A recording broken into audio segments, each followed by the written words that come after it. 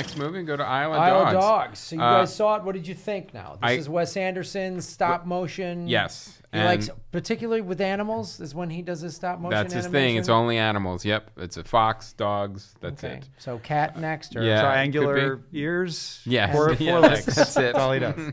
And interesting, this is the longest stop motion film of all time, beating out Coraline by 2 minutes. Thank God somebody beat Coraline. You know what? It's not like when rich guys make their yacht like 2 inches larger. Yeah, than the other exactly. rich It's guy. exactly like, well, it doesn't need to be 2 minutes longer, but it's going to be. Oh, your private jet seats 20 people? Mine seats 22. Yeah. How's that sound? And I love too, because stop motion, 2 minutes, that's probably like another $100,000. Right. Oh, God. That was like another 18 months of moving the characters. Now, this is a sentence I've never thought I would read. The movie was influenced by the work of Akira Kurosawa and Rankin Bath's stop-motion Christmas specials. That's a very unique childhood. Yes. That's you watch the Rudolph the Red-Nosed Reindeer and then Seven Samurai like on the same weekend. Exactly. And what's so weird is like you read that sentence and if you've seen the movie, you're like, oh yeah, it kind of is. Who are your favorite actors? Toshiro Mifune and Burl Ives. Yes. Oh no, Rashomon. And it was... Looks like those samurai are certainly in for some trouble. It was such a fun movie, too. And it was, the premise of the movie is that it's near future Japan, and all the dogs have gotten sick, and they have to move them all off onto Trash Island. So they're being basically relocated there. So all the dogs are off the Isle of Japan. And so part of the story is actually kind of dark. But, Wes Anderson definitely doesn't shy away from, it's a PG-13 for stop motion, which is, unusual. And it's also unbelievably well cast. Like, it's got a ton of stars in it. It's got everyone from Bill Murray to Bryan Cranston, Jeff Goldblum. And it really feels like they were all together doing a table read because it feels so casual and so fun. And just the way they speak, it just feels like, and this is a credit to Wes Anderson and his writers, like Roman Coppola and I think Jason Schwartzman also helped write it. It just feels conversational, like they. And turns out Jeff Goldblum actually wasn't there. He was, because of scheduling conflicts, he couldn't go to England to record his lines. But it feels like everyone was in the room together because a lot of times with animation, it's recorded. Each character is recorded separately. So, but it feels like Wes Anderson, no, we're getting everybody but Jeff Goldblum together, and we're going to record this all as a table read. I mean, Edward Norton's in it. Bryan Cranston. Scarlett Johansson. And it's just a really fun movie. But what's great about it, too... Nomura, isn't it? Greta Gerwig. Yeah, Frances McDormand. And, not everyone has a ton of lines either. Like, some of the characters are only on screen for, like, a couple of scenes. But, Wes Anderson, he, he's made, like, 9 movies now, something like that. Yeah. To be in a Wes Anderson movie is you're in for something interesting and special. Yoko Ono. So does a voice in this movie. Yoko Ono even does a voice. Really? Yeah. Scroll. Yeah. Wow. Yeah. Oh my God! Assistant scientist Yoko Ono. That's amazing. And here's the here's the crazy thing that I didn't think I was gonna like or that I didn't think it was gonna work. Like there's a disclaimer or a card that comes up at the top of the movie saying that all the dogs barking is translated into English, so you can hear what the dogs say, but everyone else speaks in their native tongue. So all the Japanese characters speak in Japanese. Sometimes they're translated, sometimes they're not. So sometimes you just hear Japanese speaking and you have no idea what they're saying. That's so great. That's why Wes Anderson is such an innovative filmmaker. And we've said this before in the show. Even like some of his movies, like Steve Zissou or whatever, that sort of missed the mark. They're still inventive. They're still interesting to watch. There's still something interesting, yeah. And they're always fun. It actually gave it a little of that that Godzilla feel when there wasn't the subtitle, because that happens in the old Toho thing sometimes, where you're just like, oh, they just didn't subtitle this part, but I can tell they're angry, so it's fine, right? Like you get the idea. Yeah, you can figure out what's going on. Yeah. I can tell what the boy is saying to the dogs. Yeah.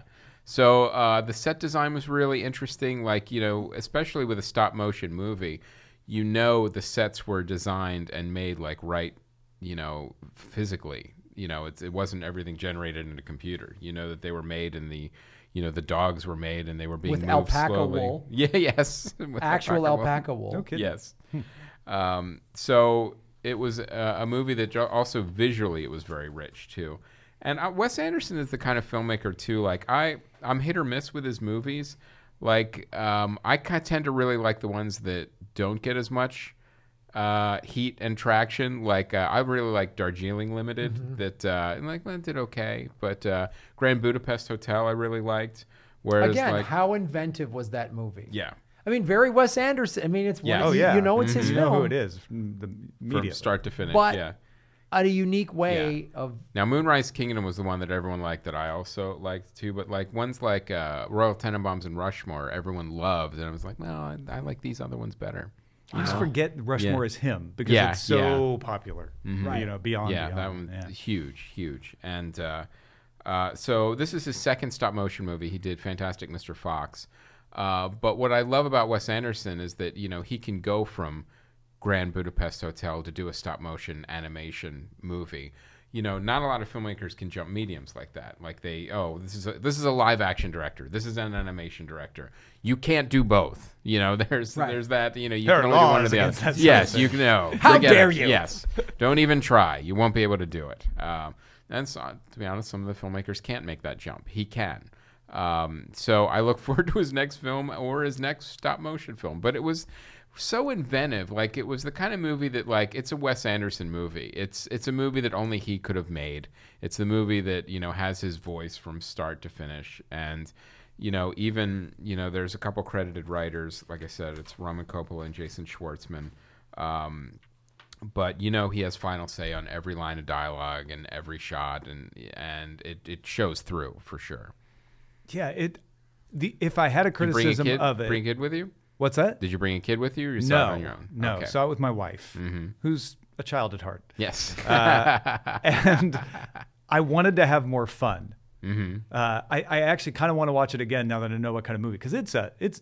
When I say this, you're gonna think it's the wrong thing I'm saying. It's a dirty movie, not a dirty like sexy movie, but like just filthy. Like they're on Trash Island, and I think that kind of threw me off because it's so Wes Anderson, so downplayed. The conversations are so just normal pace that I was like, oh, this is not a dog romp. This isn't Secret Life of Dogs. Not like ruh-roh. Yeah, but it's good all the same. And the actors are so well directed. Not only do they feel conversational, like sometimes with animation, if you have a poor director or poor casting, you just go, "Oh, that's Brad Pitt's voice." That's, you know, on this in this animated movie. Like with them, like, you know, Ed Norton, Bryan Cranston, Bill Murray, they really felt like you were watching the dog say all these lines. Yeah. So they really. And this is a credit to the director and the casting, where it's and the alpaca wool. Yeah, and the alpaca wool. Yeah, which was divine. So, you know, Bryan Cranston brought his chief, I think was his character, onto Colbert. Oh, really? And it's like as big as your hand, you know, and it's just amazing because, you know, and they talk about the whole stop motion, how long it takes and everything, but those things are tiny. Really That's small. crazy. I didn't realize. I guess it would make sense that it's that small. Yeah, mostly alpaca wool. Yeah. Well, that's why they're so small. The alpaca wool's too expensive, so you couldn't make a full size. That must be it. The alpaca wool budget alone on this movie. Oh, you don't want to know. You don't want to know what it's like. So, well, that's cool though. I mean, I didn't see. You might like. I know you don't have kids, but you know, I think you would like this movie. All right. I think you would. But it is for kids. It's kind of. It's a Wes Anderson movie. It's that Pixar middle where you could see it without kids and enjoy it.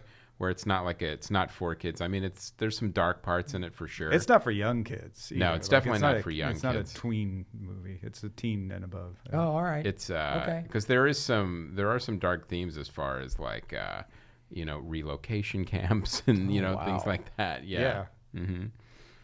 And there's a death that got me very angry at first. Yeah. It played out. Yes, and it did. I understood, but yeah. All right. Well, I think I'm going to see it. I'm going to see it. Yeah. Dog. Well, kitten